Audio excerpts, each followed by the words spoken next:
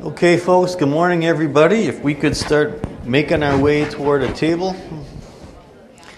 So grab your coffee and your donuts.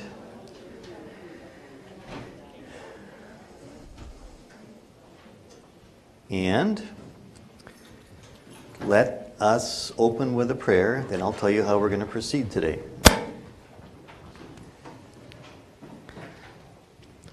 Lord God, Heavenly Father, as we continue to work our way through the latter portion of the church here and are reminded that we are in the end times, we thank you that because of the faith which you have worked in our heart, faith in Christ as our Savior, we have nothing to fear. But we do ask that you would use us, utilize us as individuals, as a church body, to reach out to those who do not yet know the joy of knowing Jesus as we do. And as we trace the Apostle Paul's journey of faith and see in his journey of faith the journey of others, perhaps ourselves, we ask that you would bless and direct our Bible study this morning. In Jesus' name we pray. Amen.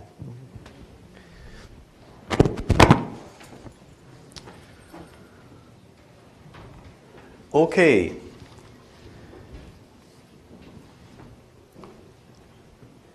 Hopefully you've all picked up the handout for today, To the Ends of the Year, Session 1, The Call of God.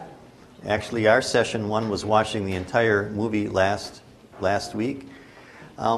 This was produced by this people who, or by our church body and by the people who put together the video. So there may be more material here or less than we need. I think usually there's more, but we're going to follow it. We may be skipping around or giving some portions of it short shrift in order to get through to some of the other more meaningful sessions. But I think it provides us with a good guideline. And it begins with relating to the world's story. And this is just to get us started before we watch a brief segment of the video. Everyone has a story. Usually the topic of their story is what they are most passionate about. It could be an event, an achievement, or the direction that life has taken. But things change. Life's journey often takes us in directions we may not have expected, especially if we are on the wrong path. A new story.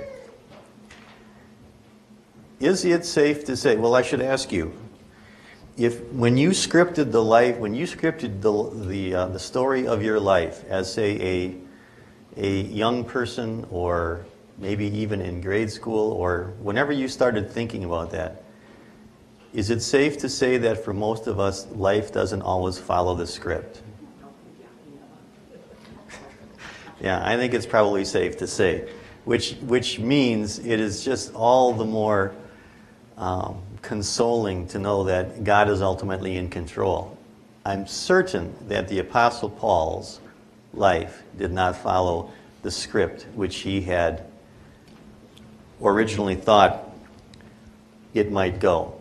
What is the world? There's just a couple of questions. What's the world around us most passionate about? Discuss the topics and activities that most engage the hearts and conversations of the people in your community. Give that some thought, some follow-up questions. You can answer any of these. What are the people around us, or what do most people commonly state as being goals in life? How does the world define success, etc., etc.? Anybody have any thoughts on that? Sue? Prosperity? Personal prosperity. Okay, a goal in life is to be... Yeah. All right. Bonnie? Economics. I remember talking to a high schooler in my first congregation way back when, and I said, "Well, what do you want to do when you grow up, or in your career?" He says, "Well, I'm going to be a millionaire." So, well, there's a few steps in between there, Well, I haven't really thought about that, but that's my goal. Well. And I think that probably is, many people's goal, because they would define economic prosperity with success. Here's a question that I just jotted for myself. Do the people who you talk to, or the people who you rub shoulders with, or extended family, are people, in your estimation, are people concerned about spiritual matters? John. John says, for the most part, no. Okay, except when we touch our own people. What have you found? Are people interested in spiritual matters? Is there more of an openness to talk about spiritual matters, or is it still one of these things, one of the taboo subjects you don't talk about, religion and politics in polite company? Mark? Most people are standoffish to talk about, unless, okay. If you approach them, they may be happy to converse, but they're not going to offer that. Anybody else have any thoughts? Yeah, Lois. I just heard something that interested me from a coworker who's in her 30s, and she and her husband are probably not real spiritual, but she said that it seems like the next generation, the young 20-somethings or college students, are embracing spirituality and faith more than their generation did. Okay, so Lois just said one of her coworkers, who's maybe in her 30s, said it was her opinion that the generation coming behind them, or the younger generation, millennials, or whatever term that we would use, or beyond that, or Gen Z, okay, seems to be more embracing spiritual matters than the generation before. Yeah, and I haven't seen that, but I thought it was really interesting that she said that. Yeah, I don't have the statistics, but I think that one of the fastest growing groups, and maybe you've heard this, is the nuns, that the N-O-N-E, the nuns, meaning that they're just really not interested in spiritual matters. They have really no affiliation. And again, you hear that a lot, that, well, they may be spiritual, but what does that mean? Spiritual does not necessarily mean Christian. Yes? Because of where I live, I have a contact with a lot of older people. Yes.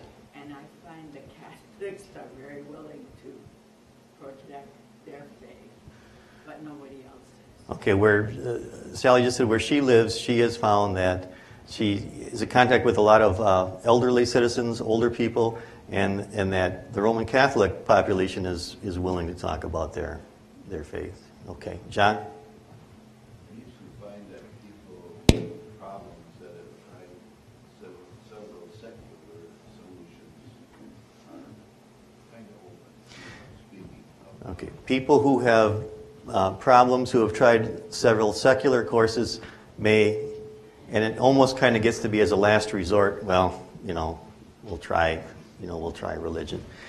All right. Next it says, read Acts 16:1 through 10. If you have a Bible, please turn to Acts 16:1 through 10. If you don't, just listen. And then after that, we are going to watch to the ends of the earth. But Acts 16 is going to take us into the setting for our study. If you just want to follow along, he came to Derbe and then to Lystra. He is Paul, where a disciple named Timothy lived, whose mother was a Jewess and a believer, but whose father was a Greek. The brothers at Lystra and Iconium spoke well of him. Paul wanted to take him along on the journey, so he circumcised him because of the Jews who lived in that area, for they all knew that his father was a Greek. As they traveled from town to town, they delivered the decisions reached by the apostles and elders in Jerusalem for the people to obey. So the churches were strengthened in the faith and grew daily in numbers. Now remember, Paul is on his second journey. He's already gone through this general area once before, so he's strengthening those mission congregations that he had started. Paul and his companions traveled through the region of Phrygia and Galatia, having been kept by the Holy Spirit from preaching the word in the province of Asia. When they came to the border of Mysia, they tried to enter Bithynia, but the Spirit of Jesus would not allow them to. So they passed by Mysia and went down to Troas. During the night, Paul had a vision of a man of Macedonia standing and begging him, "Come over to Macedonia and help us." After Paul had seen the vision, we, and if it's a we session, that means Luke is involved, we got ready at once to leave for Macedonia, concluding that God had called us to preach the gospel to them. Macedonia, of course, and we mentioned this last time, Macedonia would be modern-day Greece. Well, in fact, there still is a Macedonia, but it would be modern-day Greece.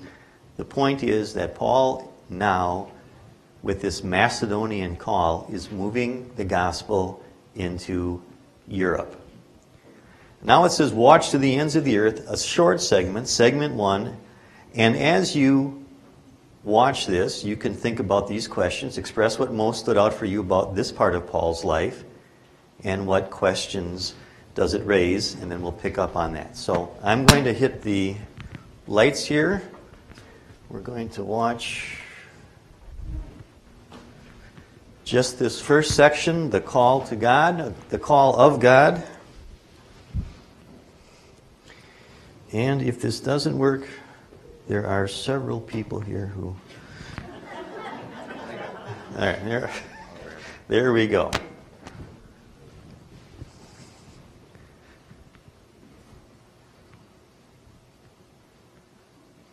I want to call another relief pitcher. Yeah, so there we go. Yeah, I think we got a good volume.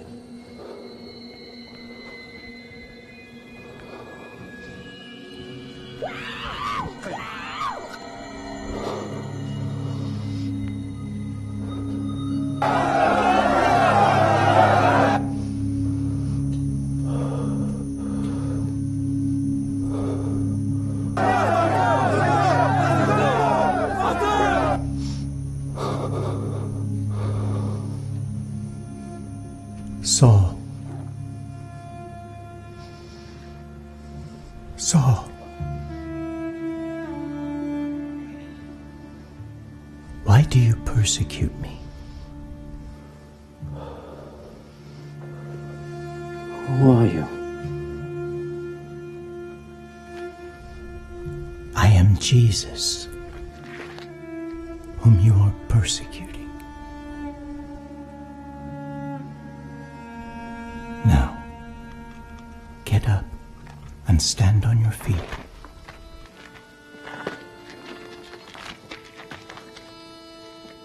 I have appeared to appoint you as a servant and as a witness of what you have seen of me and what I will show you.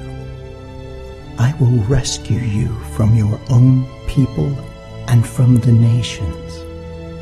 I am sending you to them to open their eyes and turn them from darkness to light, and from the power of Satan to God.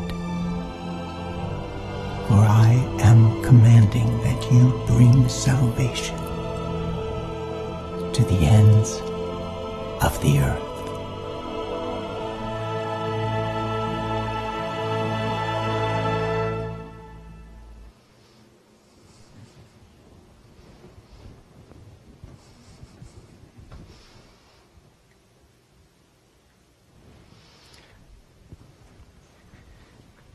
That's as far as we're going to go, just that brief introduction, because today we're going to be talking about Paul's personal journey, and that sets the backdrop for that.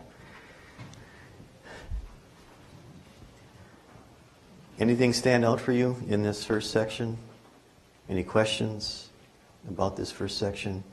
Yes, Steve. Just wanted to clarify, the picture of the person being stoned, is that supposed to be like Stephen being stoned and then they laid the cloak at Paul's feet?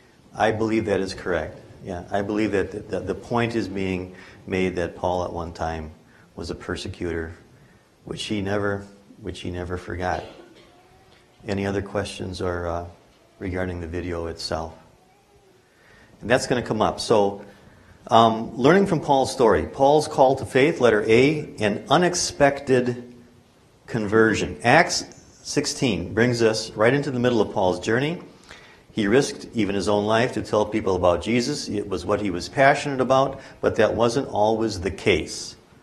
In fact, it was exactly the opposite. And number 1 says, read Paul's story when he was known as Saul. Write down the points that stand out most for you. Then be ready to retell Paul's story in your own words. Well, what I would like to do, it would be worthwhile working through this section. Follow along. I'm going to read this section. If you have a Bible, follow along. And then if you can, just jot down the first thing that comes to your mind. A comment or a thought from each one of these little bookmarks. Acts 6, 8 through 15. So that's where we're going to start. Acts chapter 6. Again, just listen and then jot down. We're following Paul's journey. Acts chapter 6, verse 8. Now Stephen, a man full of God's grace and power, did great wonders and miraculous signs among the people.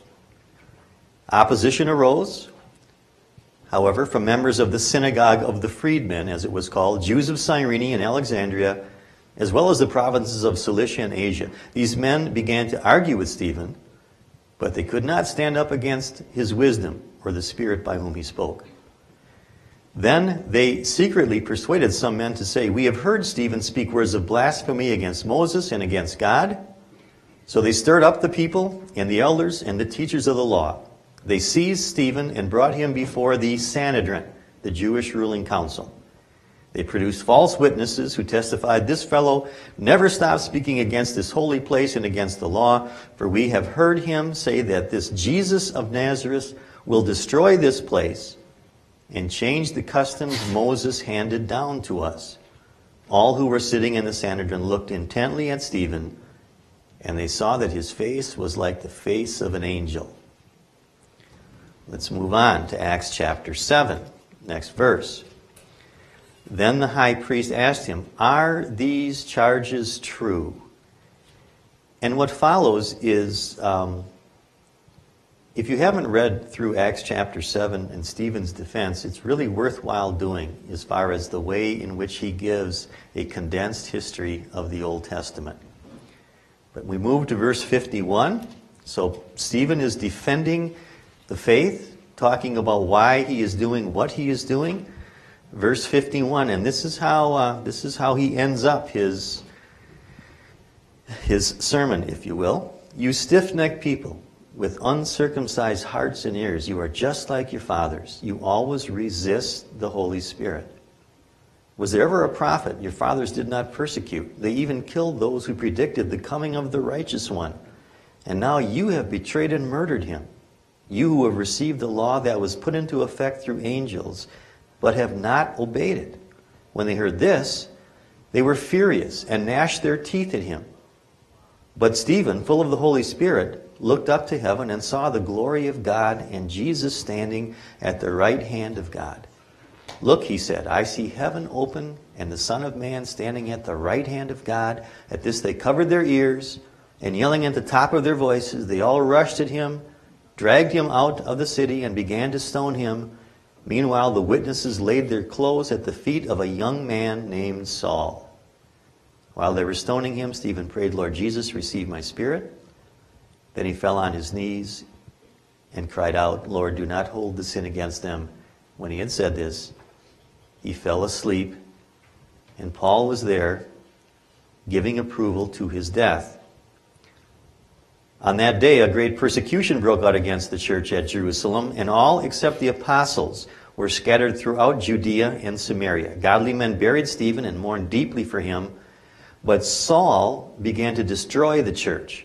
Going from house to house, he dragged off men and women and put them in prison. Those who had been scattered preached the word wherever they went. So that's actually the next two sections there. And the last section we're going to take a look at, Acts chapter 9. Meanwhile, in Acts chapter 8, we have some events, and then toward the end of Acts chapter 8 is the story of Philip and the Ethiopian, and then chapter 9. Meanwhile, Saul was still breathing out murderous threats against the Lord's disciples. He went to the high priest and asked him for letters to the synagogues in Damascus, so that if any there who belonged to the way, whether men or women, he might take them as prisoners to Jerusalem. As he neared Damascus on his journey, suddenly a light from heaven flashed around him. He fell to the ground and heard a voice say to him, "Saul, Saul, why do you persecute me?" "Who are you, Lord?" Saul asked. "I am Jesus, whom you are persecuting," he replied. "Now get up and go into the city, and you will be told what you must do." The men traveling with Saul stood there speechless. They heard the sound, but did not see anyone. Saul got up from the ground, but when he opened his eyes, he could see nothing.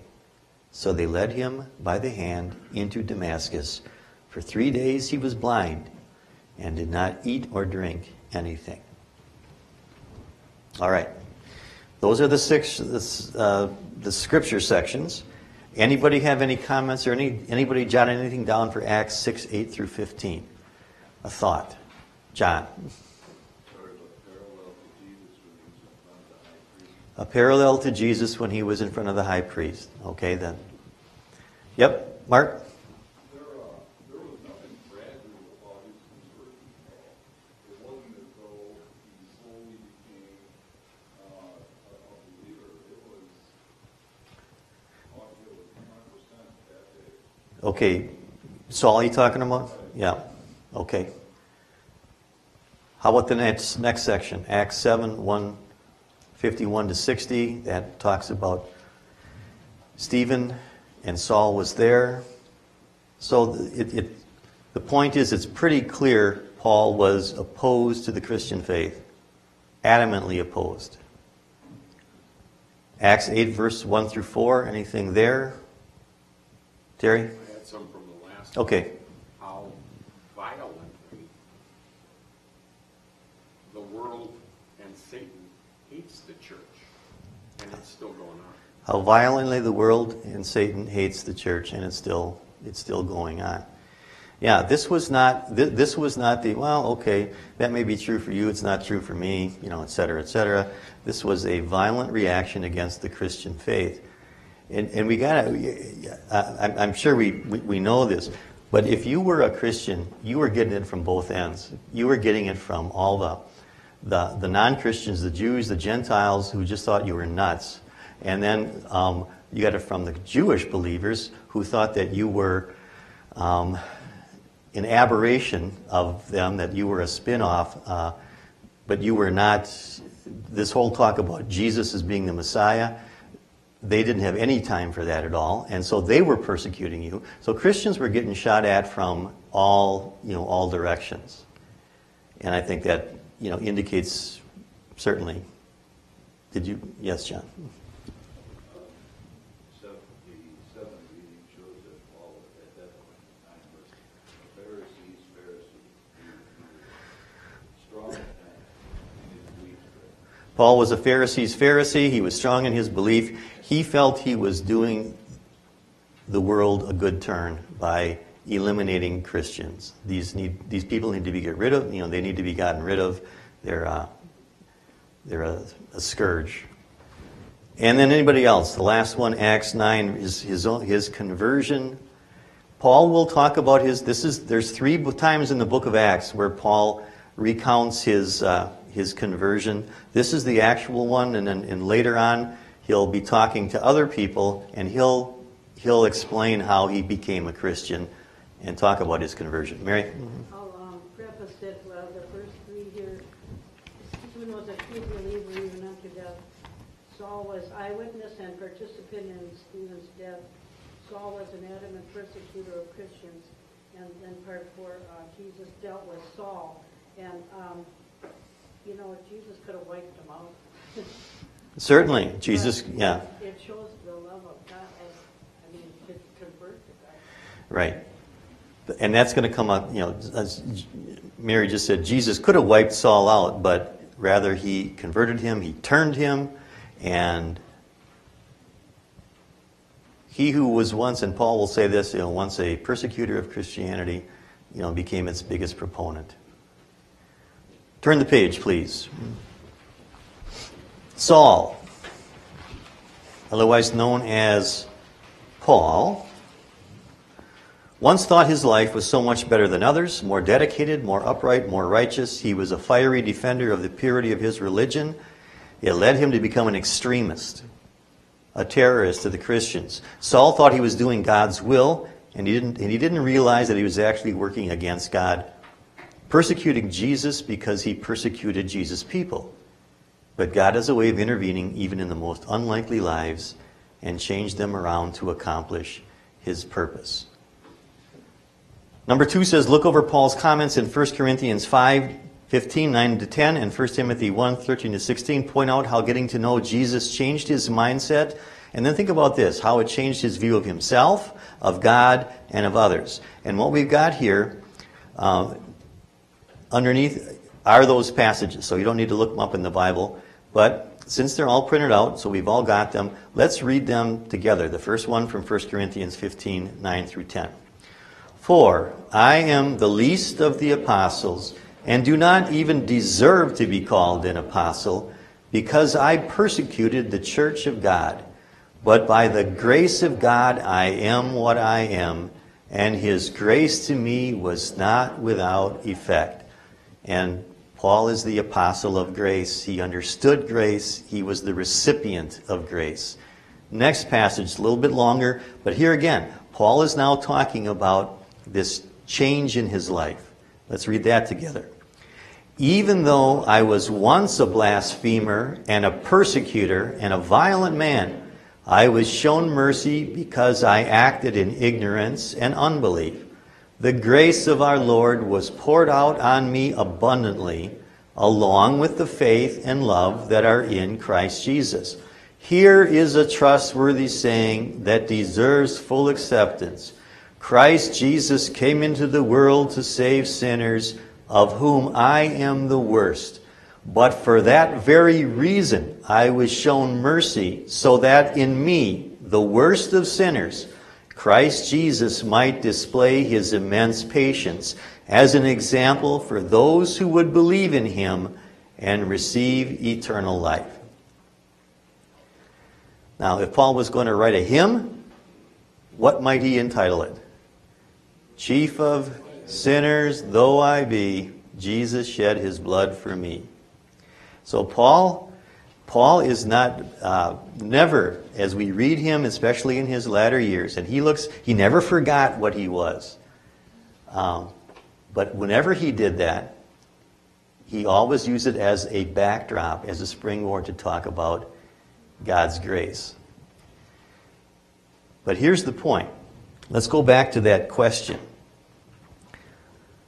Point out how getting to know Jesus changed his mindset, his view of himself, of God, and of others. And let's try to do it this way. Let's do a before and after picture of Paul before the road to Damascus, or with the road to Damascus being the central point in his life. Before the road to Damascus, how did Paul feel about, what was his view of himself, of God, and of others? Himself first. Before the road to Damascus, what did Paul think about himself? Greg. Well, I would guess he thought he was a big shot. He was a leader. He was just, a guy who was making change. Yeah. I'm a big shot. I'm a leader. John, it said, I'm a Pharisee of Pharisees. He had a very high opinion of himself. And if you read in Philippians, that's where he goes in talking about how, if anybody wants to get to heaven by being good, I'm not trying to brag, but, I was this and this and this and this, and then he goes on to say in Philippians, but all this I count as rubbish, and so forth. So before the road to Damascus, Paul thought very, very highly of himself. He was on a track where he believed he could perform his way into heaven, and thank you very much, I really expect to get there. God should be tickled pink to have a guy like me on his side. That was Paul before the road to Damascus. After the road to Damascus, it is what? John. He went completely from self-work righteousness to full grace. On this side, it's all performance-based salvation. And on this side, it's all grace. This is, I'm a big shot. I expect to get to heaven because God should be pleased with the life I live. And this one is, chief of sinners though I be, Jesus shed his blood for me. All right. Night and day. Let's go to the same thing, the split image. How about God? His view of God before and after the road to Damascus. And this is instructive, I think, because we may know people like this, or people are still struggling with these things. Okay, before and after the road to Damascus, his view of God. What's it like before? Jackie? Before he thought God was judgmental, violent, and just, you would do it my way. Before he saw God as being the divine taskmaster in the sky, judgmental. I've got to appease him by my performance. I've got to make him love me, like me, and that's why I do the things I do. Okay, so a God who he was scared of and he had to appease. After? Sally? Great love, a heavenly Father who had shown his love for him in sending Jesus so that he could be sure he was going to heaven. Night and day. Grateful, humility. Humility, we're going to talk about that and what that means. And so his view of God is no longer this angry, judgmental taskmaster in the sky who has to be placated and appeased by the way in which I live my life. And if I screw up, he might zap me with a lightning bolt, and therefore I'm going to be, cross my T's and dot my I's, to a loving heavenly Father, who takes in the prodigal son, who returns, who understands his grace. How about other people? Before and after. Before the road to Damascus, after the road to Damascus. How did he view other people? And this is going to come up in his writings too. Before, he thought he was better. He thought he was superior. Looked down his nose at other people. After, he writes it in Romans. Yeah, well, all have sinned and fall short of the glory of God.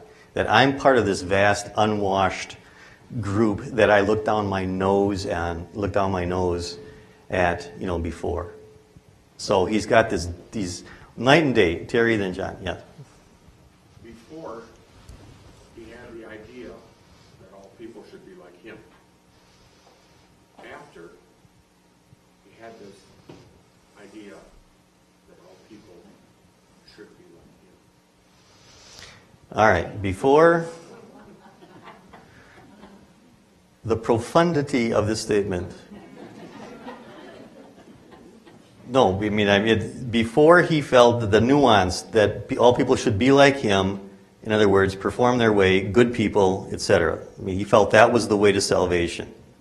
And after, as a sinner who understood grace, he felt people should be like him. That's what you're saying, correct? Yeah.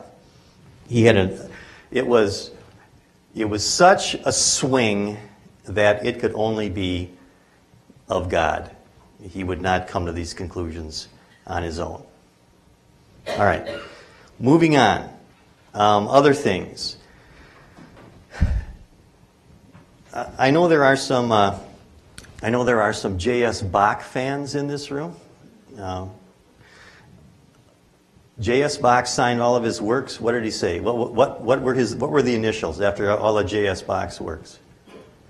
3 initials, and it wasn't J.S.B. S.D.G.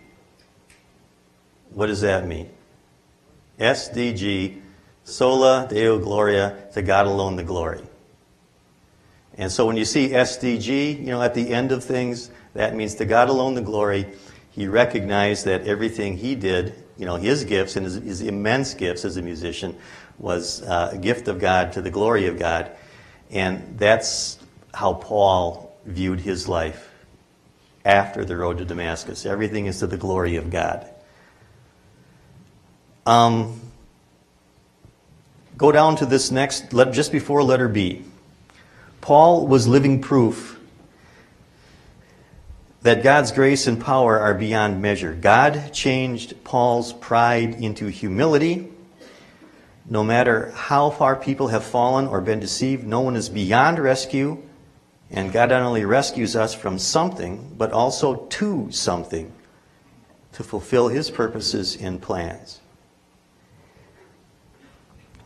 The word humility came up with Paul. How would you describe Christian humility? If you had to give a definition, how would you define Christian humility? Bonnie. Putting others before you. Putting others before you. Okay. Others? Others? Sally? Understanding that even as a Christian, that doesn't make you any better than anybody else. Understanding as a Christian, we're understanding our position that we're sinners. Okay. Sue? Understanding that everything that you have and are and will do is all because of God. It's all Okay. from God. All right. And John? Understanding that Scripture says that we're all dead in the trespasses and sins. When we're dead, there isn't anything to do, so we're 100% dependent on God. And we're 100% dependent on God's choosing. And when we understand, we look at our life from that perspective, that God shows us it. We're no longer full of ourselves. We're full of what God has done for us. We're grateful for what God has done for us. Somebody put it this way: humility is not thinking less of yourself, but is thinking of yourself less. Right? Because you're moving away from it being all about me to being all about others, all about the God who has brought me to this point in my life. Paul's call to mission, a new focus for life. And again, I'm just going to run through this. When Saul became a Christian, his name became Paul. Anybody know why? Why did Saul become Paul? Why did Saul become Paul? My oldest brother has been doing Hispanic mission work all his life. He was born Carl. But early on, he changed his name, or he's referred to as Carlos. And why would that be? Because that's the people he was identifying with. Paul would be the Greek version of Saul. Saul would be the Hebrew version. Paul would be the Greek version. So he takes on a Greek rendering of his name because that's what God had called him to do. He was going to be working with this Gentile, non-Jewish population. At first, the Christians weren't sure if he was just trying to infiltrate them to turn them in. When Paul first converted, he had a reputation. And people heard, hey, Paul's one of us now. He's a Christian. And they, I'm just, okay, all right. I'm still going to, all right.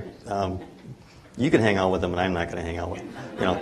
I mean, that's what, that was, and that's why if we're, there was a long period of education. Paul, remember on the video, it says so many years later.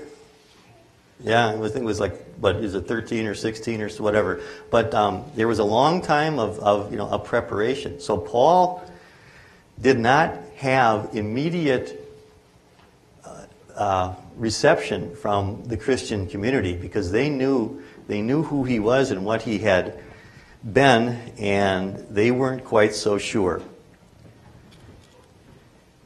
At first, the Christians weren't sure if he was just trying to infiltrate them to turn them in. And this is just kind of a sidelight, but this is kind of interesting because that was a tactic.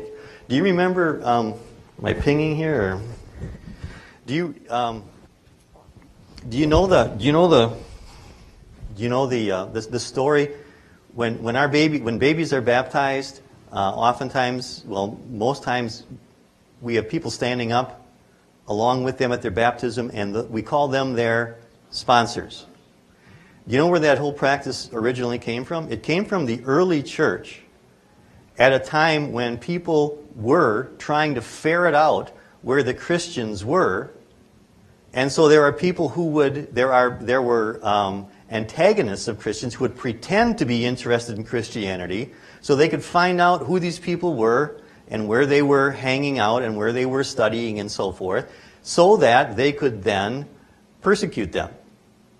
And it got to be, this happened enough to where in the Christian community, if someone said they were interested in learning more about the Christian faith, they didn't take it just at face value anymore. What they said is, what the understanding was, you have to have a sponsor. Someone who can vouch for you that this is genuine and authentic, that you want to really learn about the Christian faith. That's where the whole sponsor thing came.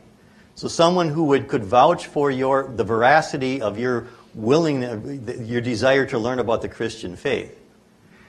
In time, it was transferred over to the baptismal font and so forth, down to this very day. But the idea of people pretending to be Christians so they could infiltrate the community and then persecute them, that was happening already in the early church. All right, we go on. But God said, "This man is my chosen instrument to carry my name before the Gentiles and their kings and before the people of Israel." Paul calls himself an apostle of Christ Jesus by the will of God. Let's just define a term. What's an apostle? What is an apostle? An apostle comes from a Greek word which means one who is sent out. And in its narrowest sense, an apostle was one of the disciples or someone who knew Jesus face to face personally and could be a witness to his resurrection. And so we sometimes call the 12 disciples, also the 12, or actually 11 disciples, the 11 apostles. We talk about the Apostle John, the Apostle Peter. They were sent out.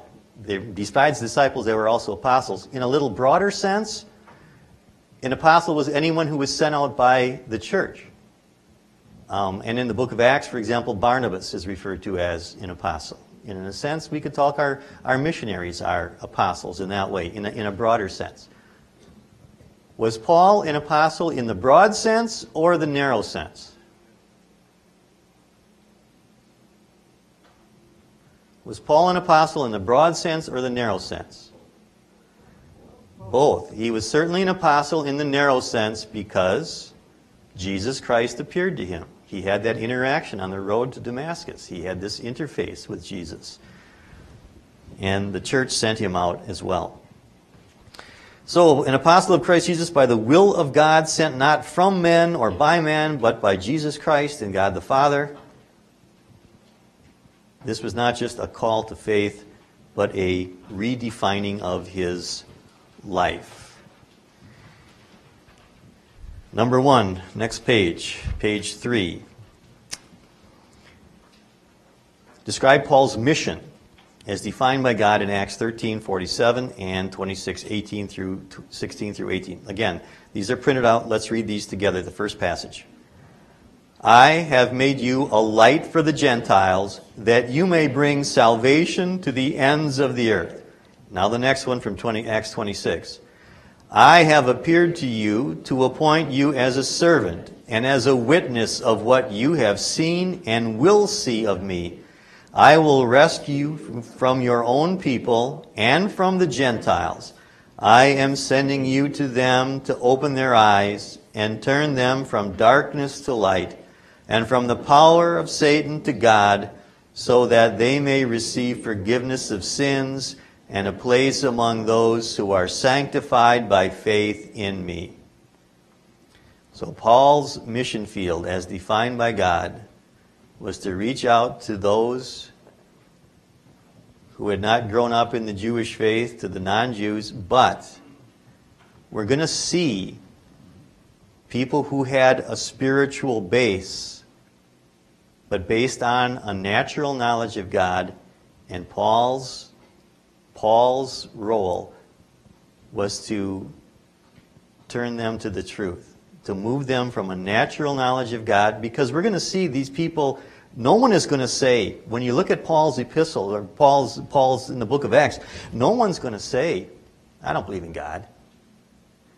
They just had all kinds of wrong ideas about God. And that's what God said, we're going to turn them from their wrong ideas, from darkness to light. Do you remember Paul's interaction with the people? This is not in Philippi now. This is now in Athens on the Areopagus Mars Hill. He says, and if you've ever been to Athens, there's this outcropping of rock. It's kind of like a ledge area, and if you look above there, there's the Parthenon, and if you look below, you're going to see the remnants of temples made to the various gods and goddesses. And do you remember Paul's interaction with the Athenians, all the deep thinkers? And he says to them, he said, I've been walking around your city. And if you could almost picture this, you can see him on this outcropping. And you can see him waving his hand and say, men of Athens, I can see you're a very religious people. He saw a temple above him. He saw temples below him. He said, as I was walking around, I even saw a temple dedicated to who? The unknown God, which means instinctively they knew, I think we're missing somebody. We don't know who it is. There's something more. And he says, what you don't know, I want to tell you about.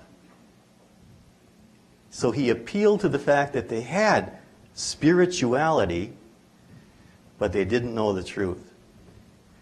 And that's what God had called him to do. To move them from this spiritual base, based on a natural knowledge of God, to the truth of the gospel. All right, I want to skip down to the next big paragraph where it says many times.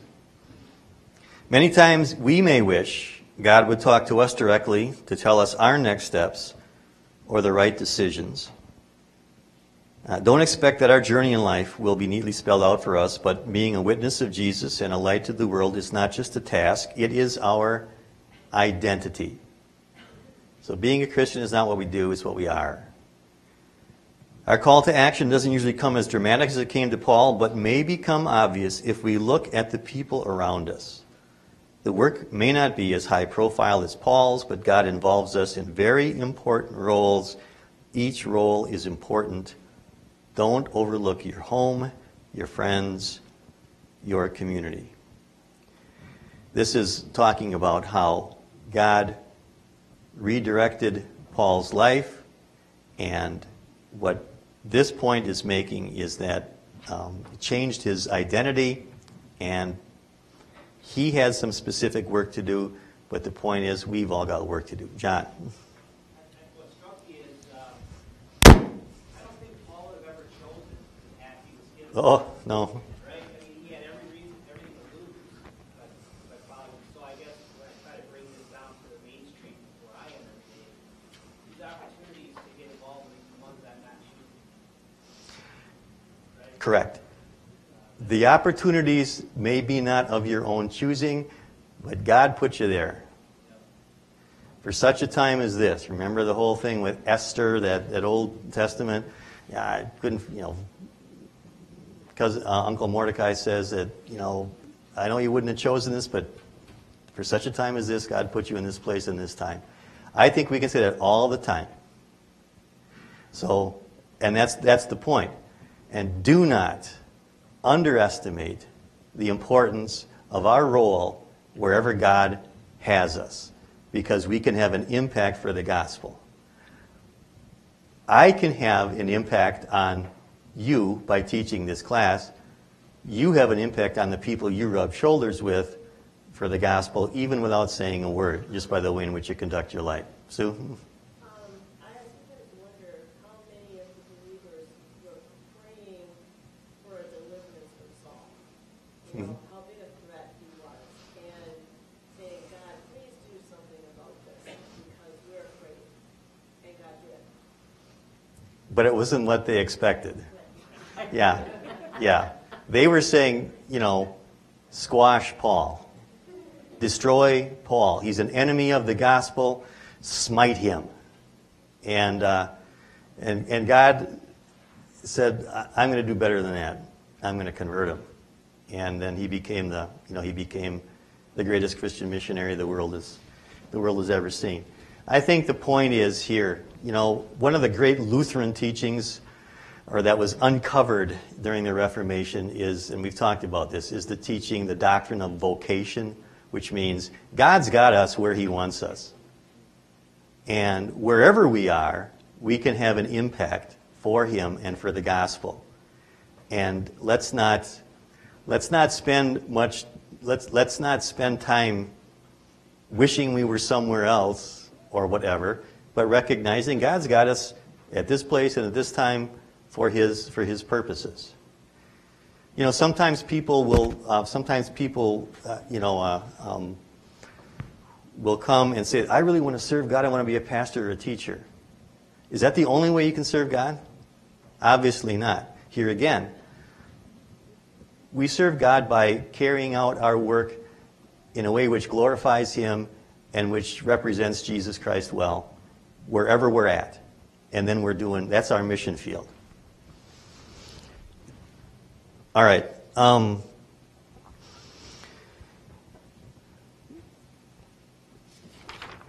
want to go to the back page. Yes. Even though Satan violently attacks, he doesn't win. Look at Paul. Changed from a weapon of use into somebody who stopped him. Mm-hmm. When he attacked the church in Jerusalem, they go all over, and what was the key phrase they said afterwards? And those who went out spread the gospel. Mm-hmm. Yeah, Satan can't win. The gates of hell will not prevail against the church of God. Yes, Sue.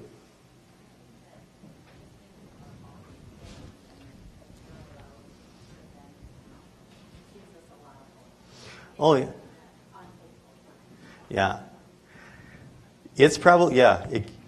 I don't think, we think, and maybe rightly so, and not making any political or editorial comment, that we're moving into a time where Christianity is having less and less of an impact on the world in which we live. You think that's a fair statement? Yeah. All right. And I mean, just if the gauge is what the norms of society, how they're changing, at one time they were based, whether they knew it or not, they were based on Christian principles. Those times, that seems to be gone. All right. And yet, this is the time God's got us living. And I don't know, it's not all that helpful to think about how this is terrible, what's going on. It may be, but this is where God's got us. And therefore, our role is to do what we can to have an impact for the gospel in whatever way we can.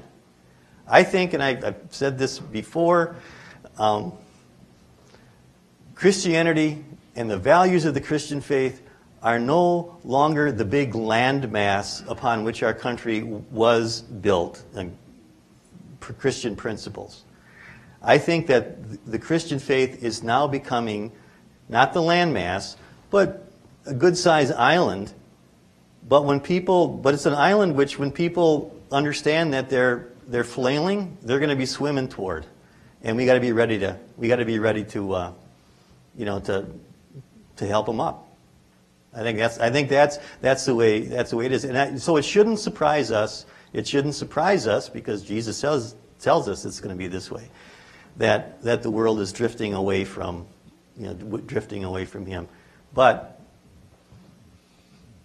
we got to be ready when people come to an understanding of the bankruptcy of trying to live a life without Christ at the core and God as the foundation. John?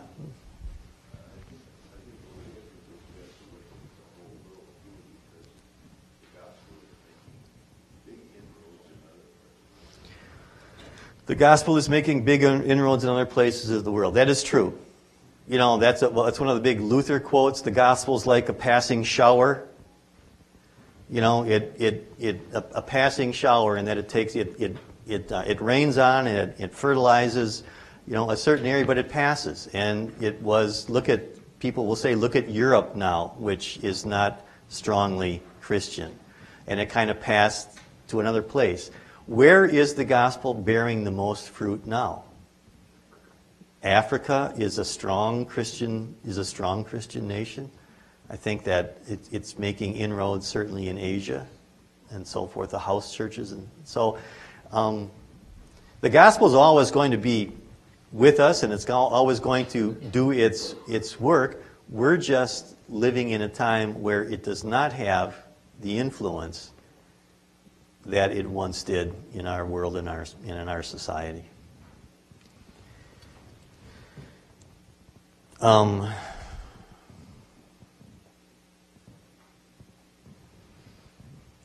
out of time. It's general thoughts or comments on anything that we've been talking about here. Yeah. Sometimes I think we think in America that extreme persecution is over, because we have separation of church and state. But in other countries that's still happening where you can't be fully Christian or you will be persecuted, maybe by death. But still, we have all these shootings going on in the name of religion or persecuting people who are following the religious thing. So it's still happening. It's might not be obvious to us, and we think, maybe it'll never affect us, but it could at some point. People, it's not like Christianity or any other kind of religion, Jewish, whatever, Yeah. and just go and persecute them. So that's still extreme stuff is still happening, but it's also the subtle lifestyle changes and things too that are happening as well. I don't know. Yeah, no, I think I wish I could encapsulate what you just said, but just the idea that persecution continues, not just in other countries, but even in our country. I heard this is the last thing, and this is kind of, but tying this into, when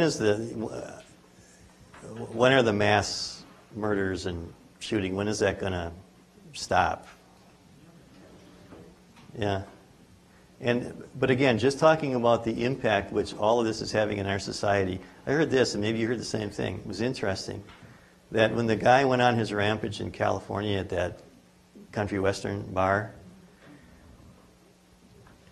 in times before, people would go, they would be screaming and all helter-skelter. But what did you hear about this? When the shooting started, everybody became silent, and they hit the ground, and they waited for an opportunity to escape. We have become so used to this in our society. I just think that's a very telling, it's a very telling thing. And here again, if there's nothing else for the non-believer or the non-Christian, as tragic as these events are, what they can tell people is, or remind us all, but especially others, of the brevity of life, and that it's important to know who we are and where we're going, and so forth. Because in our day and age, we just never know. And on that not so cheery note, but on it's a not so cheery note, but it's an important note. So we'll close with the blessing here. Lord, bless us and keep us. Lord, make your face shine upon us and be gracious to us. Lord, look with favor upon us and give us peace. Amen. All right, next week we're going to watch Paul move into Philippi and all the different cultures and different kinds of people he meets.